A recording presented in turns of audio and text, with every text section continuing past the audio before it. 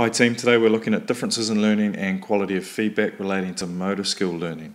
This is going to be a pretty brief presentation, so should only be sort of 5-6 minutes, and hopefully I sound a little bit more enthusiastic so you're not falling asleep at your computers. Alright, let's get started. Many factors affect how well a skill is learned. Individual differences can affect the learner's ability to acquire and develop skills. Being able to identify differences between individuals can allow a coach to tailor a skill learning program to specifically target a person's need. Age of maturity affects the physical and mental ability to perform skills. What shape is the learner? Are they short, stocky, rounded? What recreational or competitive sports have they participated in? How much coordination, balance, or concentration have they demonstrated so far? Are they enthusiastic and open to new experiences and ideas? What are their strength and endurance levels like? How do they learn best? Are they kinesthetic, verbal, or visual learners? What cultural or socio-economic circumstances could affect the learner? All of these factors need to be considered when planning a skill learning program.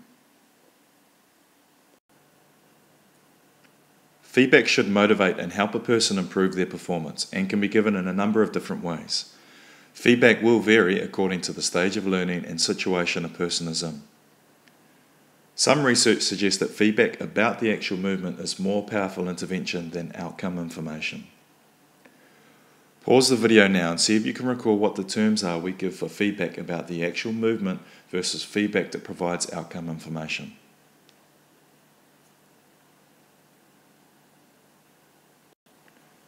The two main types of feedback are internal and external feedback. Internal feedback is information received through the body's senses such as vision, hearing, and touch.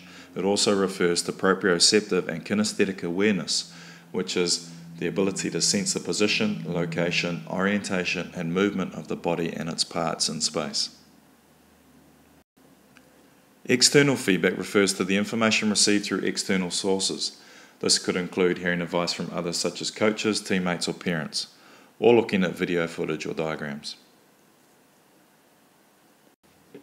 Several principles need to be remembered when giving or receiving feedback, such as knowledge of sports psychology or a person's personality and learning style, as these factors determine how people react to correction or their need for positive reinforcement. Feedback can be categorized into SPICE factors. Sensation. Feedback can be received through a variety of sources. Precision. Feedback should contain specific information about the performance. Immediacy. Feedback may be given as soon as a performance is over. Constructiveness. Feedback needs to contain ways of improving performance. And finally, encouragement and motivation. Feedback includes praise and direction towards goals, so it reinforces correct actions and motivates. Being able to consider SPICE factors when providing feedback allows you to provide the best feedback possible to a skill learner.